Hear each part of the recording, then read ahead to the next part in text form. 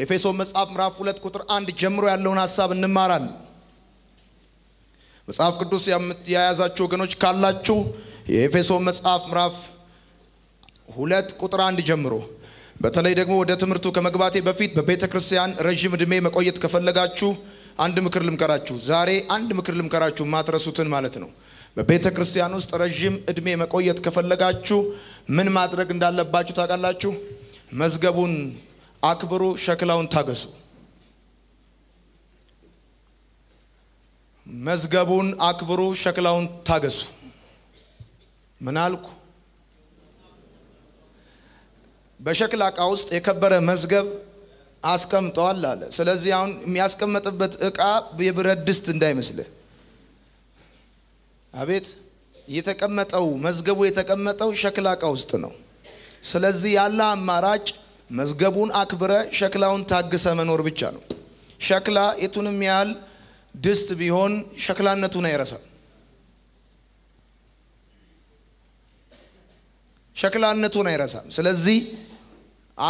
ኢህአዲግ በገባበትና ደርግ በወጣ ጊዜ እናንተ ያኔ ልጆች ናችሁ። አንድ እናት ወርቅ ልጃቸው እንድታስቀምጥ ሰጠቻቸው። እቺ እናት ልጃቸው ወርቅ እንድታስቀምጥ የሰጠቻቸው እናት በግርግር ስለነበረ ወርቅ ይወሰድብኛል ብሎ ፈሩ። በጣም ሐሳብ ያዛቸው። ስለዚህ ያንን ወርቅ ሊመልሱ ፈለጉና ወርቁን በላስቲክ በደንብ አርገው ጥቅልል አርገው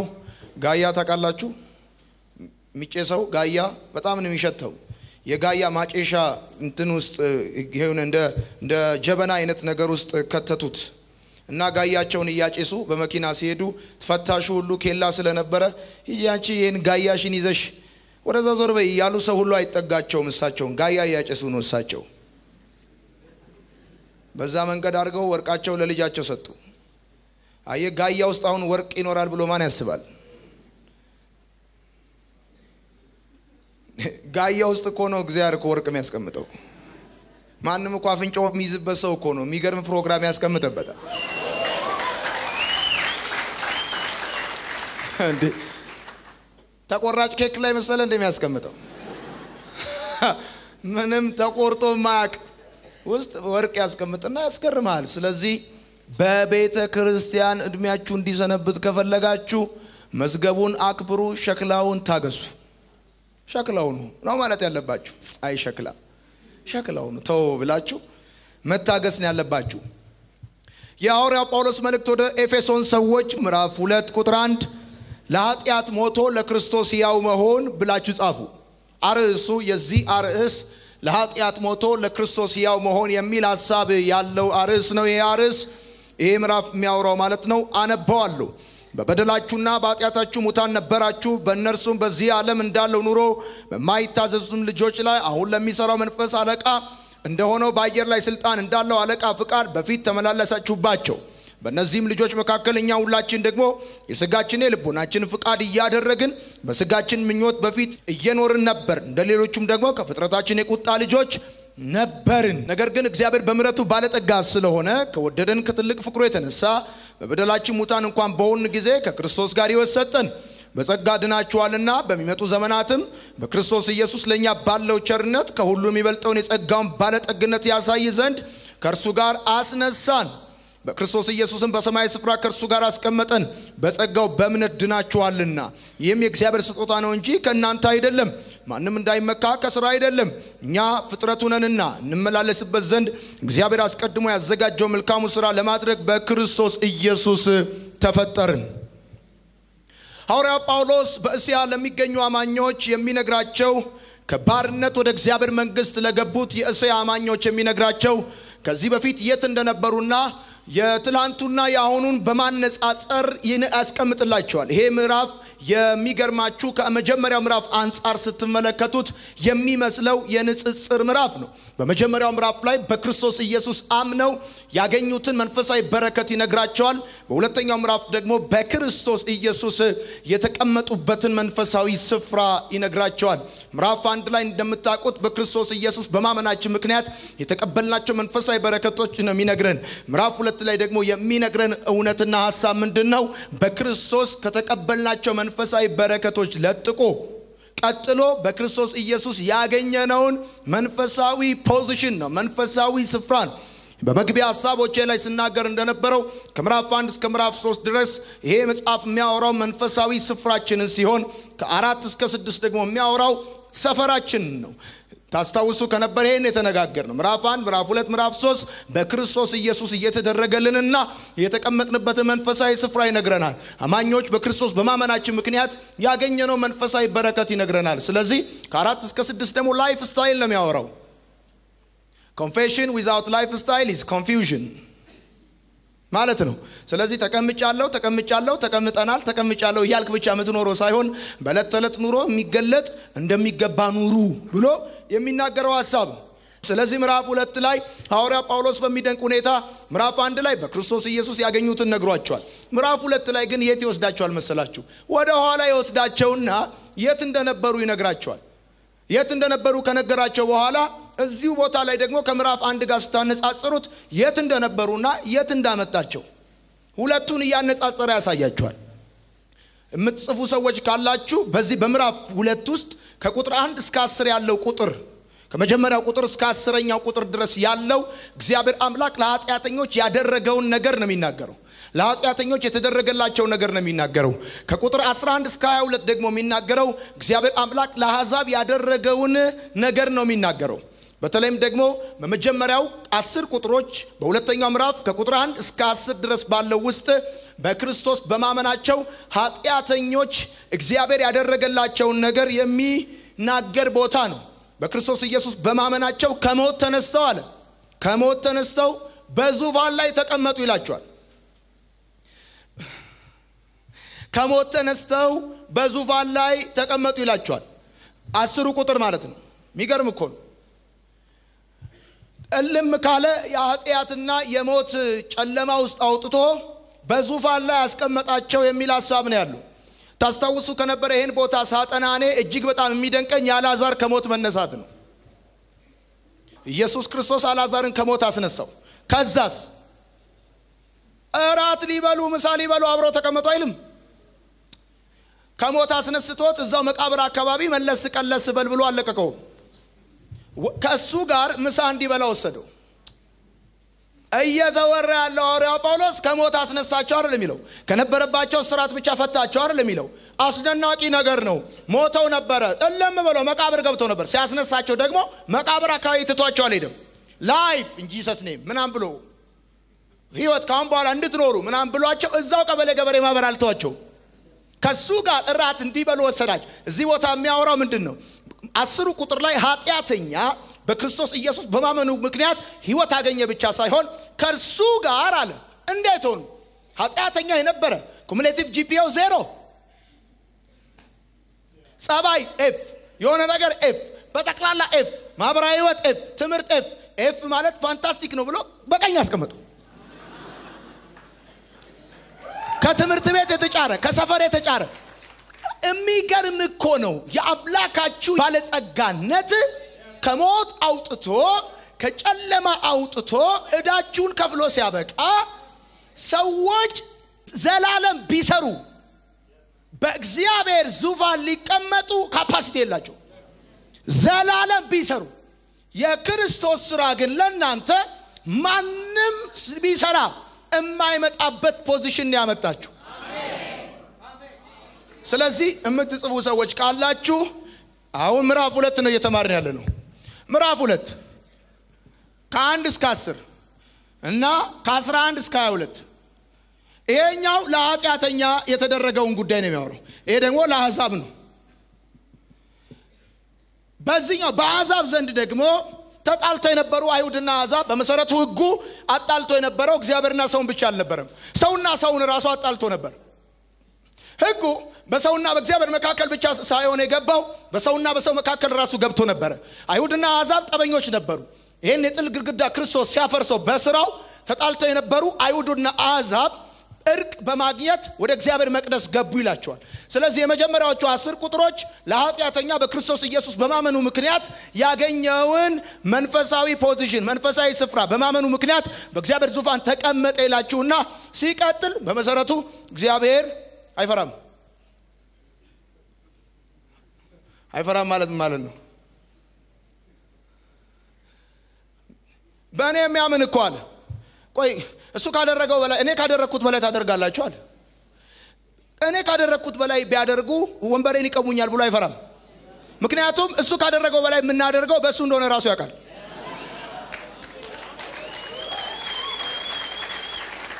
By the way እነዚህ ሰዎች ልብ አድርጉልኝ አዳዲስ ፍጥረቶች እንጂ በዙፋኑ ላይ የተቀመጡት ኢትዮጵያኖች አይደሉም ኢትዮጵያ ወንበር ካገኘ አይለቅም ስለዚህ ከ11 እስከ 2 ደግሞ አሕዛብና አይሁድ ናቸው የሚተረኩት እዚህ ጋር ስለዚህ በመጀመሪያ ከፋፍለን ማወቅ ስላለብን ማለት ነው የሚወራው ጉዳይ ይሄ ነው በሁለቱ ሐሳብ ውስጥ ማለት ነው ስማ ጠበቃችን ያስፈታን የዘላለም ዕዳችንን የከፈለ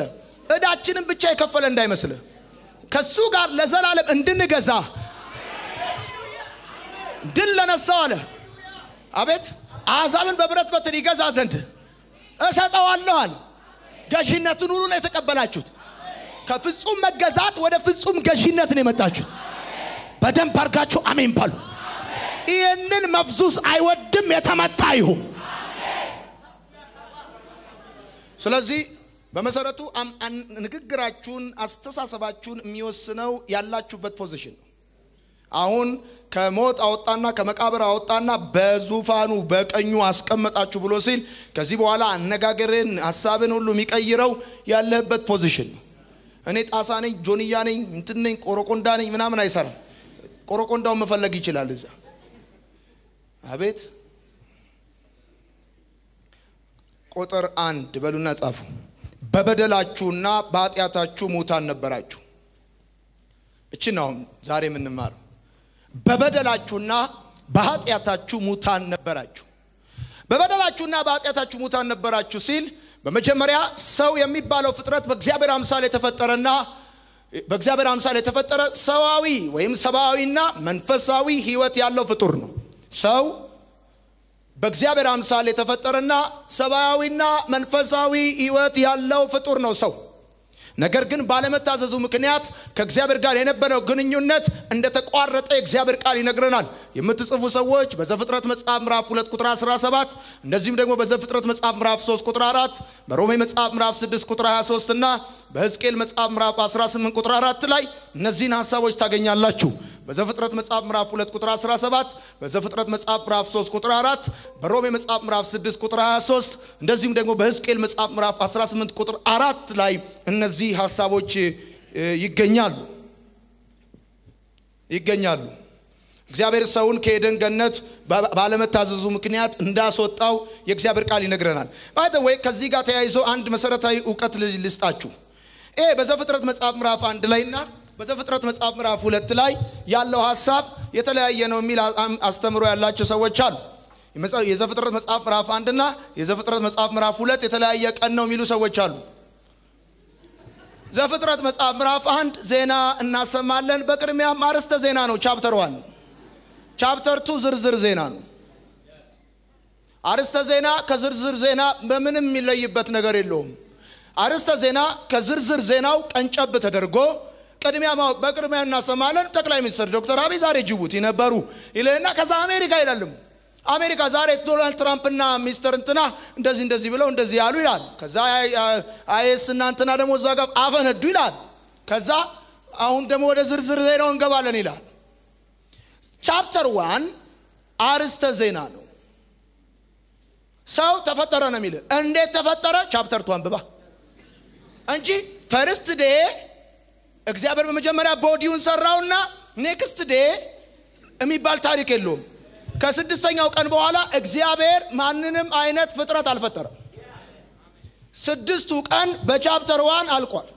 በቻፕተር 1 ላይ አልቋል ግልጽ ነው ወይ ማው ኤንን አሁን በነገርኳችሁ ሐሳብ እቤት ግቡና ቁጭ ብላችሁ ቻፕተር 1ን አንብቡና ቻፕተር 2 ጋር ስትገቡ እንዴት እንደሆነ እግዚአብሔር ሰውን ፈጠረው ሰውን ወንድና ሴት አድርጎ ፈጠረው ብሏችሁ ሲያበቃ እግዚአብሔርም ከምድር አፈር ሰው ወሰደ እፋለበት ወንድ ብሎ ጠራው ሴት ብሎ ጠራው ከዛ በኋላ ስለ ጋብቻ ጉዳይ ምናምን ያለ ቻፕተር 2 ላይ ሲወራ ተሰሙታላችሁ ቻፕተር 2 ዝርዝር ዜና ነው ቻፕተር 1 አርዕስተ ዜና ነው ሁለቱም ግን የአንድ ቀን ዜና ናቸው የአንድ ሳምንት ዜና ናቸው ምክንያት አለኝ ይሄን መናገርበት ስለዚህ ሰው ሰማያዊና መንፈሳዊ ማንነት ያለው ፍጡር ነበር ይሄ ሰው ከእግዚአብሔር ጋር ባለመታዘዙ ምክንያት ተለያየ ሲለያይ እግዚአብሔር ከኤደን ገነት ሲያስወጣው እንዴት ነው ያስወጣው ሌዘር ገዝቶ የኛ ሀገር ሰው ለልጁ ሌዘር የሚገዛው ሲያስመርቀው ነው ሲያባረረው አይደለም ሌዘር የሚገዛው እግዚአብሔር ግን የሚገርም አባት ነው ሌዘር አልብሶ አዲስ ሌዘር ገዝቶ አልብሶ አባረረው አስበው እንግዲህ ሲያስመርቅ ደግሞ ምን እንደሚገዛል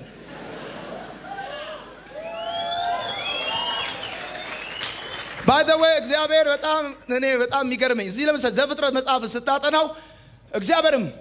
እየረገመ እባብን በሆድ ይዳል በሆድ ዘመኑን ሁሉ በሆድ ይድ እባብ ከዚህ በፊት በሆዱ ማይል ከነበረ ብቻ ነው እርግማን የሚሆነው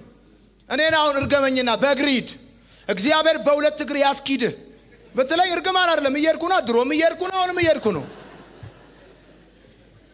እርግማን የሚሆነው ከዚህ በፊት ያልነበረ ከዛም ሲሆንብህ ነው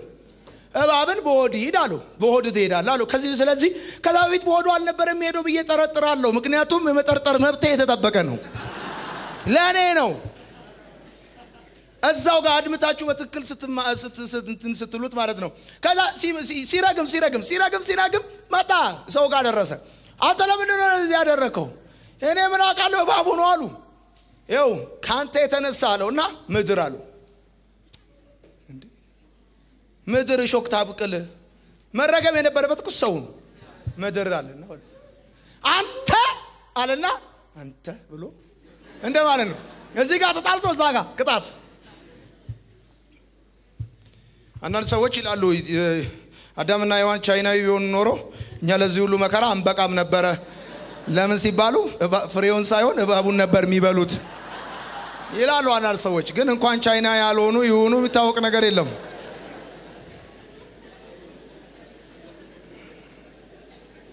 ፈገግ እንድትሉ ብዬ ነው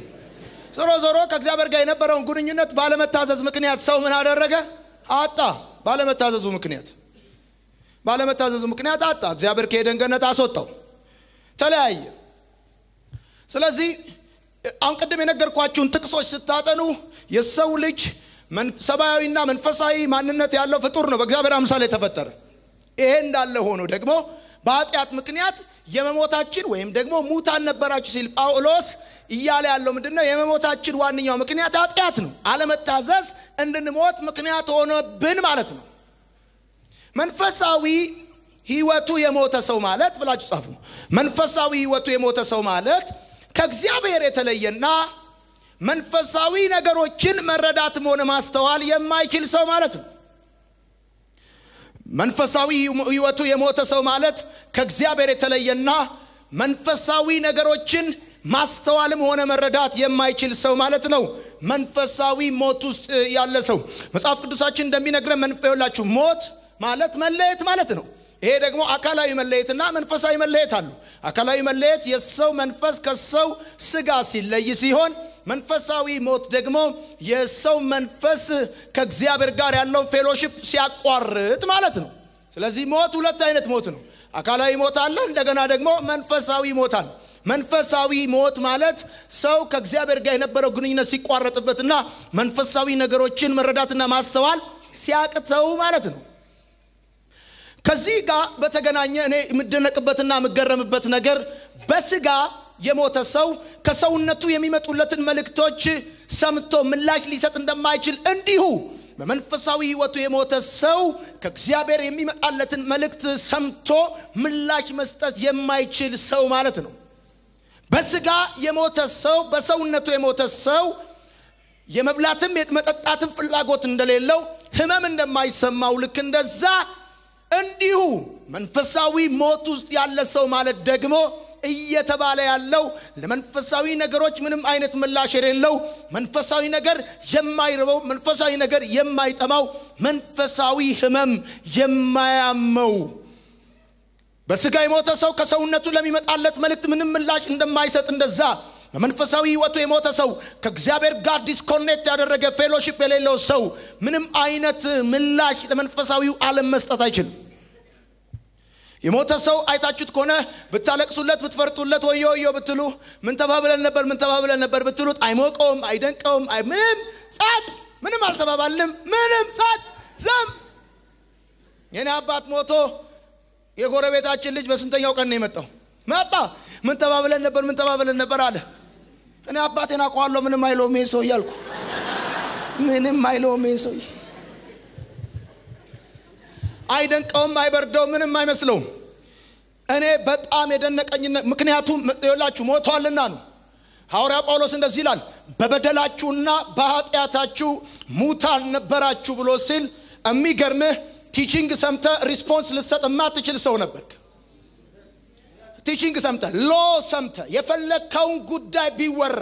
የትኛውንም አገራዊ አጀንዳ ቢወራ ሪስፖንስ ልትሰጥ ማትችል ሰው ነበርክ እማይርበው እማይጠማው በጣም ይደንቃቸዋል ቅርቅር ይላቸዋል መንፈሳዊ ነገር መስማት የእግዚአብሔርን ቃል መስማት የጸሎት ዲማንድ ማድረግ ህልውናውን ለማሽተት መፈለግ ይሄ በህይወት እንዳላችሁ ማሳያ እንደው ተቀላችሁ ጉባኤ ሲናፍቃችሁ አምልኮ ሲናፍቃችሁ ወርሺፕ ወንድሞች ሲናፍቋችሁ ኢየሱስ የሚወራበት ጉባኤ ሲናፍቃችሁ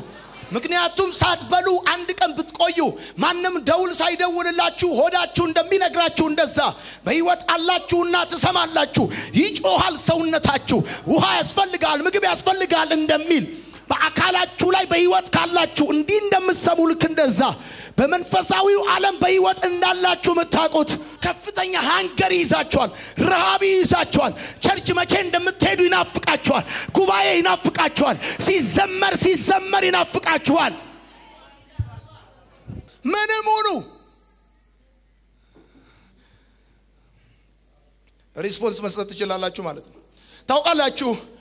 ሰው ድነት ካላገኘ ውስጣዊ ህይወቱ ልክ እንደዚህ ነው ለመንፈሳዊ አካላቱ እግዚአብሔር ለሰው ልጅ ህይወትን ካልሰጠው በስተቀር ሰው በስጋ ሰውነቱ ሲሞት ምንም አይነት ምላሽ ከሰውነቱ ለሚመጣው ጥያቄ መልስ እንደማይሰጥ እንደዛ የሚገርማችሁ ስብከት ሰምታችሁ እጃችሁን ያነሳችሁት ለሞተው መንፈሳዊ አካላችሁ ህይወት ስለዘራበት እንጂ ጥሩ አንደርስታንዲንግ ጥሩ የመረዳትና ሪስፖንስ የመስጠት አቅም ስለነበራችሁ አይደለም እናንተ ቤት የናንተ ወንድም አብሮ አደጋችሁ ያክስታችሁ ልጅ የሚገርም ፕሪቺንግ የሚገርም ቲቺንግ እየሰማ ሴንስለስ ሲሆን ሪስፖንስ የማይሰጥ ሲሆን እንደውም እብሪተኛና ቲቢተኛ እንደውም ፌዘኛ ሲሆን እሱ ባፌዘበት ሙድ በያዘበት ስብከት አንተ እንባ በእንባ የሆንከው በመንፈስክ ላይ ህይወት ዘርቶብህ ነው አሜን ባል ህይወት ዘርቶብህ እኮ ነው ትሰጣለህ ሪስፖንስ ትሰጣለህ ምላሽ ትሰጣለህ ቢኮዝ ሰው በእግዚአብሔር አማካኝነት በጣም ይገርማችሁ ነገር ልንገራችሁ ለመንፈሳዊ አካላታቸው እግዚአብሔር ሕያውነትን የሰጣቸውን ሰዎች በስብከት በኩል ወደ ክርስቶስ እናመጣለን እንጂ እኛ ሰብከን ለመንፈሳዊ አካላቻችሁ ህይወት የምንሰጣችሁ ሰዎች አይደለን ለዚህ ነው ታውቃላችሁ መንፈሳዊ ነገር ምንም ብርቃቸውም ድንቃቸውም ካልሆኑ ቤተሰቦች ተወልዳችሁ የሚያንቀጠቅጣችሁ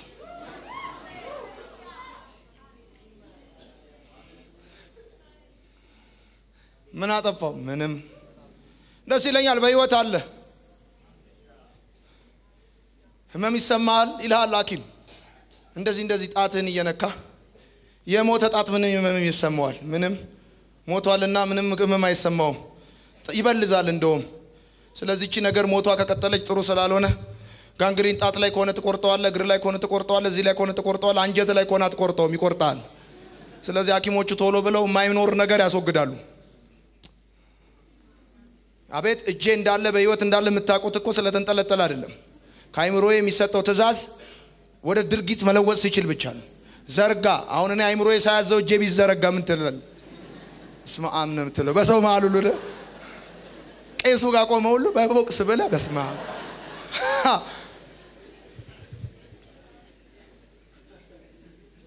ጥሩ አንደ በመሰረቱ ብዙዎቻችሁ እዚህ ውስጥ ግማሾቻችሁ ፈላስፋ ኦሾ ራሱ ከናንተ ፍልስፍና የሚማሩ ግማሾቻችሁ ራምፓ ግማሾቻችሁ ብዙ ነገር ይሆናችሁ አቤት ሙራዊ ትንታኔ የምትሰጡ ሰዎች እኮ ናችሁ በመንፈሳዊው አካላችሁ ላይ ህይወት ሲዘራባችሁ ይኸውላችሁ ልክ አምስቱ የስሜት ሕዋሳታችሁ አክቲቭ ሲሆኑ ጨው ቴስት እንደምትለዩ ልክ እንደዛ ህይወት ስለዘራባችሁ ህይወት ያለውን ቃል አይደንቲፋይ ማድረግ የቻላችሁት ሐዋርያ ጳውሎስ ምንድነው ይያለ ያለው በኃጢያታችሁና በበደላችሁ ምክንያት ሙታን ነበራችሁ ብሎ ሲል ከመንፈስ ዓለም ለሚለቀቀው ከእግዚአብሔር ለሚመጣ የትኛው መልእክት ሰምታችሁ ሪስፖንስ ማሰጡ የማይሞቃችሁ የማይደንቃችሁ አይታችኋል አንዳንድ ጊዜ መንገድ ላይ አንድ ቀን ሰብክ ያለው ቆሜ እዚህ ቦሌ ድልድይ አካባቢ ኢየሱስ ክርስቶስ ምናምን በኢየሱስ ሳወራ ጆሮዋን ይዛ አቤት ግን በፍቅር እስከ መቃብርና በታይታኒክ ፊልም ፎጣ ያያዙ አንድ ቲያትር 7 ጊዜ ገብተው የሚያለቅሱ አቤት በእግር ኳስ ተጫዋች የሚያለቅሱ ማይክል ጃክሰን ሲመጣ ፌንት የሚበሉ በዛውም እኮ ወደፊት ቢሆን ጥሩ በኋላ ዳንስ እንደዚህ ሰው በኋላ ዳንስ ይወድቃል በእናት ደንሶባቸው ሞተኩ ምናም ብሎ ፌንት ምናም የሚሆኑ ሰዎች አየ ለዚህ ለጨለመው ዓለም ንቅ ሰይጣን ንቅ አርጓቸው መንፈሳዊውን ዓለም መለኮት ብቻ ሴንስ እንድታረገው ካልሰጠ አንተ እሱ ራሱ የሚገርም ኮስጦታ መንፈሳዊ ነገር ዲማንድ እንድታረግ መንፈሳዊ ነገር ፊል እንድታረግ በህይወትክ ላይ የተደረገው ስጦታ የሚገርም ነው አሜን በል yes ሴንስ እንድታረገው አለበለዛ እኮ የሚገርም እየተንዘፈዘፍክ እየተሰበክ ቻይና ያ ሚለም ይመስል ስብከቱ አንተ ግን ትለየዋል አባቴ እኔ ጌታ ትላለህ እኔ ጌታ ምን ሆነ ነው ፊት እንደዚህ ዶንኪ ፌስ የመሰለው ሲሉ ሰሞኑን ቸርች አልሄድኩም ምናምን ትላለህ በቃ እየተንፏቀክም ቢሆን ቸርች አትቀርም ደክመህም እንኳን ቢሆን እንደዚህ ያልክ ለአባታችሁ ነው ወይ ቢመጣ አትቀርም ሹራብ አድርገህ አትቀርም ምጽፉ ሰዎች ካላችሁ ሞት ሁለት ነው አካላዊ ሞት አለ መንፈሳዊ ሞት አለ አንድ ነገር ልንገራችሁ በበደላችሁና በኃጢያታችሁ ሙታን ነበራችሁ ሲል ጳውሎስ መኖር ያቆምን በድን ነበርን ይያል አይደለም መኖር ያቆምን በድን ነበርን ይያል አይደለም ከእግዚአብሔር ህይወት ርቀን በመኞታችን እምንቅበዘበዝ በመንፈሳችን ላይ ሞት የነገሰብን ሰዎች ነበርን ማለት ነው ከእግዚአብሔር ህይወት የራቅንና በገዛ መኞታችን እየተቅበዘበዝን በመንፈሳችን ላይ ሞት የነገሰብን ሰዎች ነበርን ማለት ነው በበደላችሁና በኃጢያታችሁ ሙታን ነበራችሁ ማለት በድን ነበራችሁ መኖር ያቆማችሁ ይያል አይደለም ጌታ ይባረክ አሜን ነው ያልዳነ ሰው ያልዳነ ዘመዳችሁ ያልዳነ ጓደኛችሁ በሽተኛ አይደለም ሙት ነው ሙት የሚለው የግሪኩ የሚለው ዘ ዎኪንግ ዴድ ነው ወክ ያረጋል ግን ዴድ ነው ዘመድ ሊሆን ይችላል አክስት ሊሆን ይችላል አጎት ሊሆን ይችላል ሙት ነው በበደላችሁና በኃጢያታችሁ ሙታን ነበራችሁ በሽተኛ ነበራችሁ አይደል የሚለው ደካማ ፍጥረት ናችሁ አይደል የሚለው ሙታን ነበራችሁ አንዱ ከሌላው የሚለየው በመበስበስ ደረጃው እንጂ በሙትነቱ አንድ ነው ከዚህ አንፃር ዓለም በቁማቸው የሞቱ ሰዎች ያለችባት ትልቅ መቃብር ነች የሚገርም ካዲላክ የሚነዳ ሙት የሚገርም የጣሊያን ሱፍ ያደረገ ሙት የሙት ምንም መንፈሳዊ ዓለም ሴንስ ማድረግ የማይችል ከእግዚአብሔር ህይወት የተፋታ የራቀ ህይወት ያለ ከእግዚአብሔር ከቃሉ ይልቅ ለጠርሙስ አንገት የቀረበ ቸርች ለሱ ኋላቀርነትና ፋሽን የሌለው ከቆርቂ ጋር የሚጠረግ ሙት ዘንጦ ገብቶ ተጠርጎ የሚወጣ ሙት አቤት ብዙ መኪና ያለው ሙት የመበስበስ ደረጃ ልዩነት እንጂ በሙትነት ሙት ነው ድሮ የሞተ ከዛ የሞተ ሰሞኑን የሞተ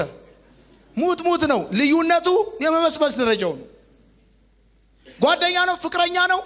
ያላመነ ሰው እጮኛ ያሽ ሙት ቦይፍሬንድ ያሽ እንጀራ የሚበላ ሙት ቦይፍሬንድ ያሽ ምናልባት ቦርጭ ያለው መኪና ያለው ሊሆን ይችላል ግን መጽሐፍ የሚለው ሙት ነው ሙት በቁማቸው የሞቱ ሰዎች የሞሉባት ታላቅ መቃብር ነች ዓለም ለዚህ እኔ እኮ የሚገርመኝ አልዓዛር ኢየሱስ ወደ መቃብር ሰፈር ሄዶ አልዓዛር ናውጣ ብሎ ሲለው መቼም አይሁዳዊ አንድ አልዓዛር ብቻ ነው ያለው በያለምንም አንድ ዮናታን ብቻ አይደለም ያለው ብዙ ዮናታን ብዙ አበበ ብዙ ከበደ ብዙ ሰው ብዙ አልዓዛር ሞተዋል እኮ አልዓዛር ናውጣ ብሎ ሲለው የወጣው ቃል ይዞ የሞተው አልዓዛር ነው ሌላ አልዓዛር በአልዓዛር ተታኮ አልወጣም እኮ ቃል ይዞ የሞተው አልዓዛር ነው የወጣው በእኔ እምነት የኢየሱስ ወዳጅ አልዓዛር ነው የወጣው ይኸውላችሁ ሌላውን ተውት መንፈሳዊ ነገር ዲማንድ እንድታረጉ የተሰጣችሁ ህይወት ራሱ የሚገርም ህይወት ራሱ ያስፈልገኛል ማለታችሁ ባይብል ስተዲ ያስፈልገኛል ጸሎት ያስፈልገኛል ረሃብ ይሰማኛል ብላችሁ ማለታችሁ በህይወት እንዳላችሁ ራሱ የሚታወቀው በዛ ነው ጌታ ይባረክ በአንደኛ ጢሞቴዎስ መጽሐፍ ምዕራፍ 5 ቁጥር 6 ላይ በህይወት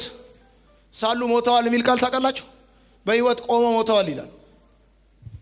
ሰው ከእግዚአብሔር ጋር ባለው ፌሎሺፕ ነው መሞቱና ለመሞቱ የሚታወቀው ከእግዚአብሔር የተፋታ ሰው የሞተ ሰው ነው አሻንጉሊት በለው በየቡቲኩ በር ላይ እንደሚቆመው አሻንጉሊት በለው የዘነጣ አሻንጉሊት እግዚአብሔር ምንድነው ያለው ከዚህ በበላቀ ሞትን ትሞታለህ አለው ሰውን አረዘ ፍጥረት መጽሐፍ 2:17 ሰይጣን ምን አለ አትሞቱም ከዚህ በበላችሁ ቀን አለ በመሰረቱ ሰይጣን እኮ ያጣውን ነገር ነው በሰው የሚበቀለው እሱ እኮ እንደ እግዚአብሔር መሆን ፈልጎ ነው የተባረረው ራሱ እንደ እግዚአብሔር መሆን ፈልጎ ነው ስለዚህ በራሱ ሞክሮ ያቃተው ነው በሰው የመጣው አትሞቱም አለ ከዛ በበሉ ቀን ሞቱ ሰዎች ሞቱ ሲባል የዛን ቀን አፈር ውስጥ አልገቡም ሞት ከእግዚአብሔር መለየት ነው መንፈሳዊ መሞት ከእግዚአብሔር መለየት ነው ከዛ በኋላ በርግጥ በአካልም ሞተዋል በመሰረቱ አንዳንድ ጊዜ በክርስቶስ ኢየሱስ መርገም ሁሉ ተሽሯል ብላችሁ የምታምኑ ሰዎች ማመን መብታችሁ ሴት ልጅ ግን ስትወልድ በምጥ ነው የምትወልደው ስቲል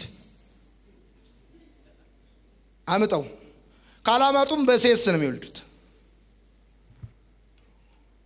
ሁሉ መርገም ተሽሯል ብለ ልትል አትችልም ኮምፕሊት የሆነ ሆሊነስ ኮምፕሊት የሆነ ላይፍ የምትኖሩት በክርስቶስ ምጽአት ነው ብዬ ነው ማምነው ስለዚህ ሰው በክርስቶስ ኢየሱስ አማካኝነት ከእግዚአብሔር ጋር ተላይቶ የነበረው ህይወቱ ቀጠለለት በዘፍጥረት መጽሐፍ ምዕራፍ 2 ቁጥር 17 መሰረት ከዚህ በበላ ቀን ሞትን ትሞታለህ አለው ከዛ በላ ከእግዚአብሔር ጋር ተለያየ ሙታን ነበራችሁ ሲል ሐዋርያ ጳውሎስ ለኤፌሶን ሰዎች የሚነግራቸው ነገር አለ ምንም አይነት ነገር ምላሽ መስጠት ማትችሉ በድን የሆናችሁ ከእግዚአብሔር ህይወት ርቃችሁ እየተቀበዘበዛችሁ የነበራችሁ የገዛ ምኞታችሁ የሚያቀበዘበዛችሁ ሰዎች ነበራችሁ ነው የሚለው ከዛ ደግሞ መንፈሳዊ ሞት አካላዊ ሞት ስጋዊ ሞትም ተከትሎታል ከእግዚአብሔር ህይወት ሰዎችን ለማውጣት የሚሰራ ሶስት ኃይል አለ ብላችሁ ጻፉ አዳምና ሔዋንን ከእግዚአብሔር ፕሮግራም ያወጣቸው ጉዳይ አለ ከዛ ተነስቼ ነው የምነግራችሁ ሰዎችን ከእግዚአብሔር ፍቃድ ለማውጣት የሚሰራ ሶስት ኃይል አለ የመጀመሪያው ዓለም ነው ሁለተኛው ሰይጣን ነው ሶስተኛው ስጋ ነው ዓለም ሰይጣንና ስጋ እነዚህ ሶስት ኃይላት ናቸው ሰዎችን ከእግዚአብሔር ፍቃድ ለማውጣት የሚታገሉ ሶስት ኃይላት ናቸው ዝቅ ብሎ በዚህ በኤፌሶን መጽሐፍ ምንድነው የሚለው እና ተከፍታላችሁ የኤፌሶን መጽሐፍ ምንድነው የሚለው በኤፌሶን መጽሐፍ ምዕራፍ 2 ቁጥር 1 ላይ በበደላችሁና በኃጢአታችሁ ሙታን ነበራችሁ በእርሱም በዚህ ዓለም እንዳለው ኑሮ በማይታዘዙ ልጆች ላይ አሁን ለሚሰራው መንፈስ አለቃ እንደሆነው በአየር ላይ ስልጣን እንዳለው አለቃ ፍቃድ በፊት ተመላለሳችሁባቸው ይላል ሙታን ነበራችሁ ሙታን ስትሆኑ ለእግዚአብሔር ህይወት ለእግዚአብሔር ሥርዓት ለእግዚአብሔር ሐሳብ ምላሽ ማትሰጡ ይልቁኑ ከእግዚአብሔር ርቃችሁ በስሜታችሁ ከእግዚአብሔር ርቃችሁ በገዛ ፍቃዳችሁ ተቀበዘበዙ የነበራችሁ ሰዎች ናችሁ ይሄንን ነው ሙታን የሚለው እንጂ እንጀራ ማትበሉ ልብስ ማትለብሱ ማታገቡ ማትወልዱ ማትማሩ ሰዎች ናችሁ ማለት አይደለም መቃብር የገባችሁ ሰዎች ናችሁ ማለት አይደለም በመንፈሳችሁ ከእግዚአብሔር ጋር ፌሎሺፕ ማድረግ ያቆማችሁና ይሄንንም ጉዳይ ዲማንድ አድርጋችሁ ማታቁ ሰዎች ነበራችሁ ሆኖም ግን በክርስቶስ ኢየሱስ ህይወት እንዳገኘን ዝቅ ብሎ ይናገራል ከዛ ቀጥሎ ምንድነው የሚለው በዚህ ዓለም ባለው መንፈስ ይላል በዚህ ዓለም ሶስቱ ሰዎችን ከእግዚአብሔር ፍቃድ የሚያወጡ ጉዳዮችን ሐዋርያው ጳውሎስ በዚህ ቦታ የሚጠቅሰው የመጀመሪያው ዓለም ነው ዓለም የሚለው ጉዙን ስፍራ አይደለም ጉዙን ኮስሞስ የሆነውን ዓለም ማለት ጂኦግራፊውን አይደለም ዓለም የሚለው ዓለም የሚለው ለሰይጣን ስርዓት ለሰይጣን አገዛዝ ራሱን የሰጠውን የዚህን ዓለም ህይወት ነው የሚናገረው